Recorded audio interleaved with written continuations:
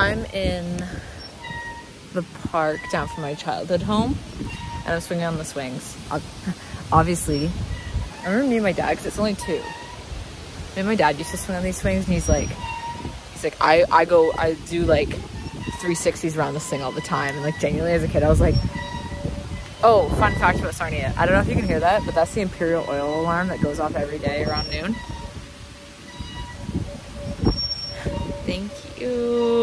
Thank you, pollution. Oh my god, my asthma's also coming back being here. I can feel it. Anywho, yeah, my dad used to be like, yeah, as a kid, like I did 360s over this and you fucking can't.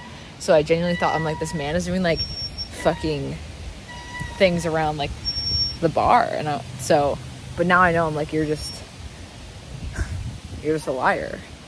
Also, this hill over here, me and my cousins used to snowboard down it when we were really little, and I remember thinking that hill was so big.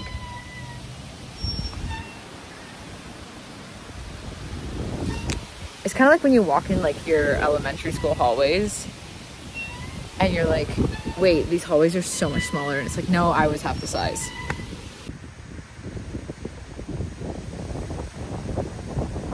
I learned to ride a bike right here, like coming this way down the sidewalk. I remember it took me so long to learn how to ride a bike, like much longer than the other kids, and I felt like such a loser. I've always had this yearning not to be in this town. It started with wanting to ride my bike because I want to be able to go somewhere on my own. This is my childhood home. And yeah, I started right here. I remember like I used to ride it in the backyard right there, which wasn't much of a backyard. It was like a deck. Frank!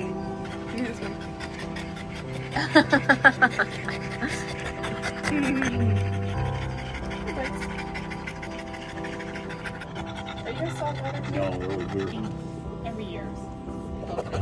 Once it's covered, it's like, yeah. So we wait to the very end. Yeah.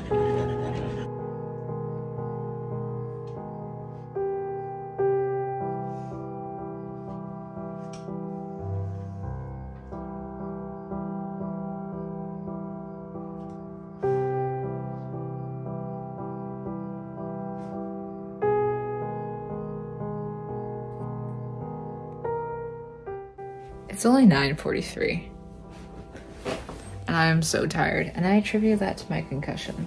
But it's a very good thing that I'm tired, because where's my bonnet? Are you on it? I feel like one of those people that looks for their jewel in their bed, but really I'm looking for my bonnet for my hair.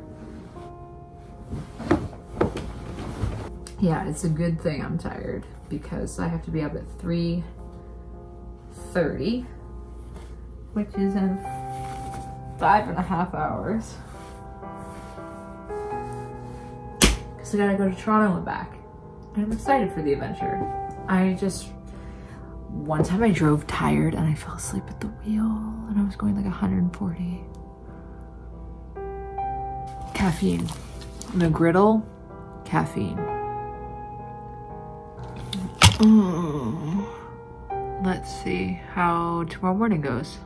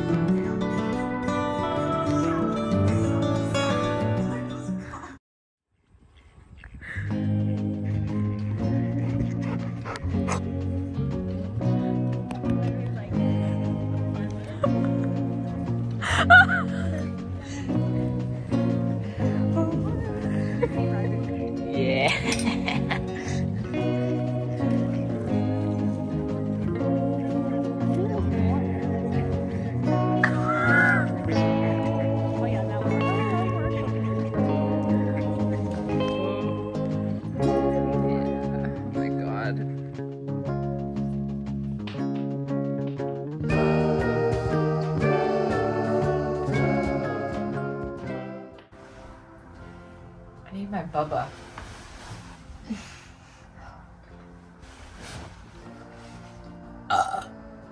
I don't even know what to say or update on. Honestly, the only thing that's been on my mind today is how I used to love the window seat in airplanes. I still love it on like shorter flights, but anything long, the anxiety of being stuck in the window seat and then the other two people have fallen asleep and you need to piss. I would love to know, is that a controversial opinion to like the aisle seat? Like, does everybody want the window seat? I think this really applies to like people that travel in solo, because if you're like, obviously if you're traveling with other people, like you can just take up the 3 seats or the 2 seats and you don't need to worry about it. So maybe this is like a solo travel type thing. Yeah, because I'll need to pick my seat soon, and I'm like, I would love to look out the window as I'm landing in Athens in the morning, but I don't want to dehydrate myself. That's the thoughts on my mind. Other than that, my time in my hometown has finally, for the love of fucking God, come to a close. Or coming to a close. I don't know if I'm gonna leave Monday night. Today is currently Thursday. I don't know if I'm gonna leave Monday night or if I'm gonna leave Tuesday night. It's probably gonna be Tuesday. I will definitely come back for Christmas. However, I want to bring this fucking book with me. I don't think I should stay here. Unfortunately, the nicest way I can say that this is, my parents are people that just should have never had children, and they would have lived a much better, peaceful life. That's actually horribly sad, especially as an only child. Yeah, it's hard. I'm not going to sugarcoat the reality of what this is. Yes, my parents have a beautiful backyard. Yes, it's a beach town. Yes, I have friends here. But it's hard. Especially as someone who's recovering from codependency, and you basically, it's recovering from the addiction of shrinking yourself and people pleasing, making yourself as malleable as possible to others. When you're recovering from that, and then you come back into an environment when that's all they want you to do is like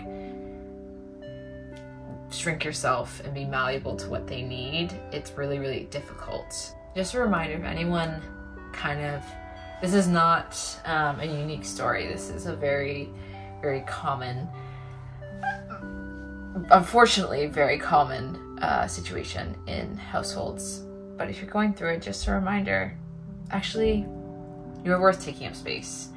And the pressure to shrink or change yourself or to meet someone's needs in sacrifice of your own is not a reflection of your lack of self or your lack of worth. It is a reflection of them.